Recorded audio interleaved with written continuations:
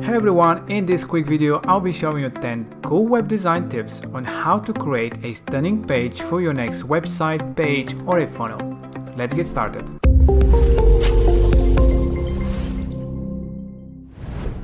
Alright, so the first series of tips is going to be one of the most important ones, which is the arrangement of your content. This is the alignment and how to structurize your content on the page to make it very appealing for the visitors. This is very important for a few reasons. First is readability. Very easy for the user when they visit your page to actually understand the content and what exactly you're trying to show them. So what is the idea here? That everything is about symmetry and to have it very consistent. So as you can see in this template design, we have everything aligned very well.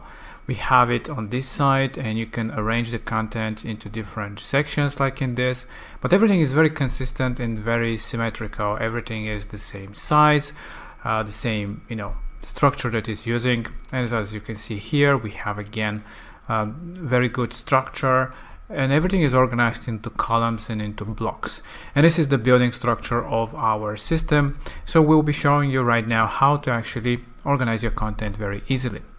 Like I said, everything is structurized. I start with the top part in blocks. So the blocks is basically like everything in the world. Everything is from top to bottom, from left to right or right to left, depending on where you're in the world. But yeah, it has a hierarchy of the way you structurize your content. So in this case, we have this block where we have our top section. And as you can see, you have your content left to right. Of course, you can, depending on how you want to structurize your content, you can have it in the middle or in the right side. But the idea is that you have it organized into a row of elements and then into a column. In this case, we've just separated it into two columns so that via the columns we can easily adjust how you want this content to be displayed. And when I personally do any type of left aligned type of content, for me, design wise, it's a lot better to have the content like this, not stretched to the whole width of the column like in one, because that's too much of a text. It's nice to have a separate section for the main thing of your page. So either you can do it with the handles or just have a second column and organize it like this. I think it's a lot easier this way, and it's about the whole structure of your block. Same goes anywhere. I mean, the blocks are the building elements of any website. It doesn't matter what kind of a system you're using. Like in this case, we use the columns again to separate our content and make it very symmetrical and very well aligned. So make sure that you use the columns to organize your content to create the design that you want. Everything is made via columns, and via the drags of the handles you can adjust how big those columns you want them to be. So when you want to create some kind of alignment between the different elements, just use the handles of the columns to create this extra spacing, for example, and to adjust however you want the design to look like. And yeah, if you want to add, let's say, another strip here of more information at the bottom, structurized in a different way, sharing the same block, you can simply click on here and add a new row. So basically within the same block we have two rows, one for this content area and one for this one. And if you want to have it at the bottom, you can just move it down. So now here we can add something completely different, maybe have it a different color or separate it into three different sections and add our elements.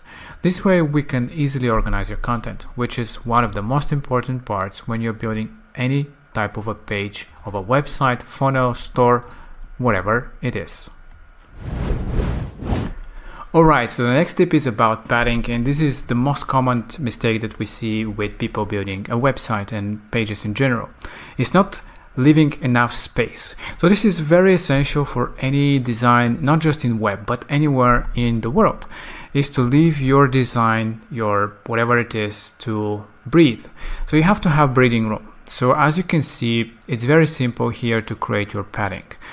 And the padding is very easily made between different elements and for the blocks as well. And yeah, let's start with the block itself. It's good to have padding on top of and bottom so that you have a good readability again of your content.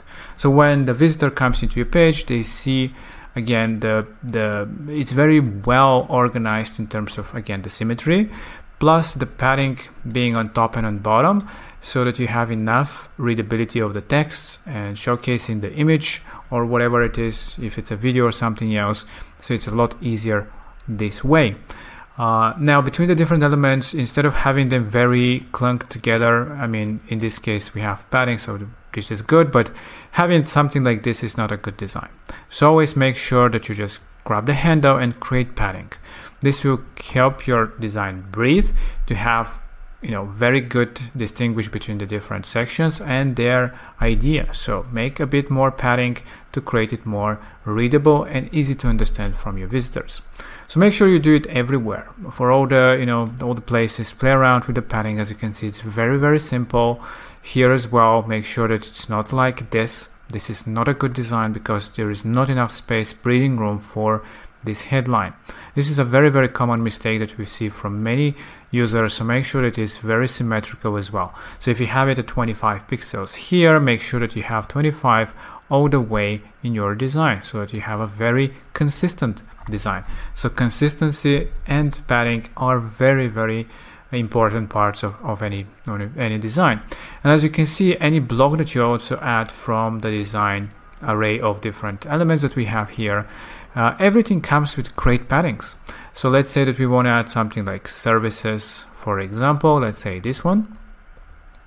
And as you can see, it comes with great paddings. You have great padding on top, you have great padding on the bottom, and you can easily adjust them. If it's too much for you, of course you can adjust it, but don't have it like that, very clunked together. That's not good design. So make sure that you have good enough spacing between your different blocks and between your edges of your columns and different content that you have on the page. So the next thing about consistency, we'll talk about global colors and fonts. So basically, when you want to be consistent with your design, it is very important not just to have like the same visual representation in terms of spacing and stuff, but also in terms of fonts and colors. So how do you do that? All the templates of course come with that already in place, but how you can also modify them really easy yourself from your global styling. So clicking on the global styling, you can access the text and the color globals. So first of all, you can add different fonts here if you want to add something different for your pages. So now let's start with the text. By default, every template comes with all this very consistent with the same fonts from the H tags. The H tags are basically all the headlines that you have on your pages, which is important for, again, readability, visualization, and for SEO purposes as well. So make sure that you use the same font throughout your whole global styling for all the H tags. And you can use another font, for example, for the paragraphs, as it is different type of more readable text. This one is more about emphasizing on the specific section and in service, whatever it is that you're trying to portray. So make sure that you adjust it from here. The H1 tag is this top section, so you can adjust it for all the places that H1 is being used. So you can easily do it globally throughout your whole website or a funnel or whatever page it is, so that you're consistent throughout the whole experience of the user. This is very important. And the color as well, so you can adjust it, you can do different adjustments there, and click on confirm when you're ready. So to make sure that you use the default size without adding it yourself from here, you can just click on the clear setting. So basically that will clear all the styling, and of course you can just add the color. Everything else is the same, and when you modify it from here, it will affect all the places. Of course you can also make it bold. That will not affect the global styling.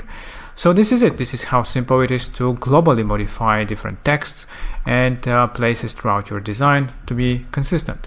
As we see it, a lot of people have this mistake that these texts are different. Maybe this one would be 14 pixels with slightly different color, for example, which is not a good good design.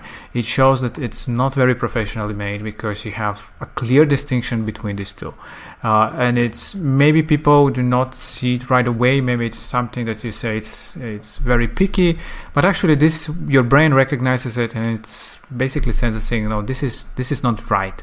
This is when it is like that, it basically shows not a very professional design, and it leads to not very much a professional service maybe, so you can lose customers because of not a very professional looking pages. So that's why we try to help you with that. Now the next thing is the global colors, which is very much similar. We have global palette, and all the templates basically come with these colors in place. And let's say in this case we have this yellowish goldish color, and of course you can change it to wherever you wish, and easily you can modify it throughout the whole design so that you're very consistent. You have 1 or 2 brand colors. Me personally like 1, but in some designs you can have 2, but more than that is just too much. The next colors you can just use for different places so that you don't have to modify it all the time. You can just, like in this stripe, you can just use one of the global colors. For darker backgrounds you can use another color, and you can globally modify it like this. So just like that, we've changed our color to all the places, and everything is very consistent, very much the same. So this is very good in terms of design and consistency. Now this tip is mainly focused towards content and visualization. What do I mean by that? We see a lot of mistakes a lot of people are doing where they have too much text, for example, on their pages, which is not very good for a website. The idea of any page is to give just enough information to take the interest of the user to take an action. Now if you want to have a lot of text, that's for blog posts, that's for pages mostly focusing towards that type of content. But for example, for home pages, there the idea is to portray as easy as possible, because you have very limited time to capture the visitor's attention. So make sure that you have very straight to the point headlines, not too much text. So don't add 3 paragraphs of text like this. Basically, not a lot of people will start reading that. You just need to summarize in 1 or 2 sentences the most important part, so that the people can go down and find more and more information about what they're looking for. So here, just a sentence or 2 about the service and some cool visualization of that. So visualization is very important as well, because as you probably have heard before, an image tells 1,000 words. So it is important to have some way of visualization of different services to break down the content, so it's not just text. And this is a good other option for portraying information, not just text, but have different way of breaking down the design. So basically you have here this, then you have a few benefits maybe, like here is just with some sentence at the bottom. So make sure that it's not too clunked with text, and have enough visualization throughout your design so that it's very pleasing and people can progress from one section to another section to another section and find just enough information so that they can go and take an action. Alright, so this tip is more about making your design a bit more playful and fun. So instead of having always this just straight segmentations between the different blocks, which is first of all very important to segment them and to separate them with some kind of a backgrounds. For example, like this case, we have a very light gray to separate the different sections, which is very important to have distinguished line between the different things that we are trying to portray to the visitor. But you can also make them a bit more fun by using the shape dividers. So it's really cool and easy way to just add a shape divider at the bottom and just make the design a bit more playful. And just like that, like in this case, we just make it more fun for the users to see something that is not just a straight line. So that's the shape divider. It's very simple and easy, and you can change it to something different to make it more playful. And the other thing is, of course, the animations. The animations are super simple, and for example here we want to animate our headline. For example, you can just click on the headline and on the animation icon, and from there we can add some kind of a animation. For example, something like this, which is one of my personal favorite, which is fade from right or left or top or bottom, because it has a fade, and it's basically a very cool looking element design. So you can also add it and animate the other things, because it doesn't make sense to just animate one headline. Here we can have the same thing, say light from bright, but with 100 milliseconds delay. And you can repeat here the same, basically with 200 this time, so it has some kind of a progression. And then the button we can finish with a 300 animation like this. So just like that, if we preview now our page, we will see the design showing like very cool animation. This is just to be more playful and just to help your visitors, feel like more of an interactive type of a page. It's not necessary in, of course, in some businesses it might just be better to be more not conservative, but without animation. Sometimes it can a bit slow down your website, not too much, but yeah, don't use them on all the places. Just use them here and there to make it just more fun. So these are a few tips how to make it more fun with the animations and the shape dividers. And to finalize with the tips about the pages is, of course, you have to check out the mobile version. And the mobile view is, of course, very important. That's why we have the ability to modify how our text look on mobile devices as well. You can do it from the global settings and again from the text styling. And we have these two options, the desktop and the mobile version. And basically the mobile, you can again adjust just for mobile how you want to push the design of the size of your elements, so that it's always consistent throughout your design and it's smaller, as some text might be too big for mobile. And this way you can adjust your design of the text. The other options is, of course, if you want to hide different sections, just click on these options. And let's say you don't want to have a section like this, you can just hide it on mobile devices. You want to replace it with something else, you can just add a new block and just build it yourself. If you want to do, like, let's say, further modifications, a cool way is to just copy this block, just hide it here and just recreate it for mobile. This way you can just delete a few things that you don't like and you want to focus on something else, and you can have a completely separate design for mobile that will not affect your desktop version. So just like that, we can just click on save changes, and now we have a different version for mobile for our design. And of course, this is personal preference, however you want to design it, but as you can see, it does not affect your desktop version whatsoever. So these are just a few tips on how to make your pages look really well.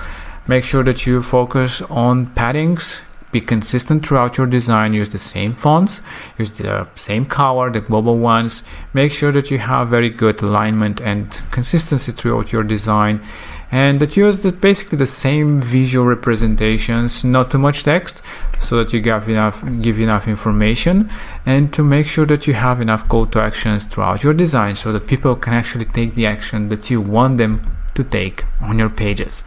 Alright, this is for me. I hope that you enjoyed these design tips, and talk to you in the next video. Thank you for watching this video till the end, and if you enjoyed it, please like and comment below. Consider subscribing to the channel for more awesome videos every week.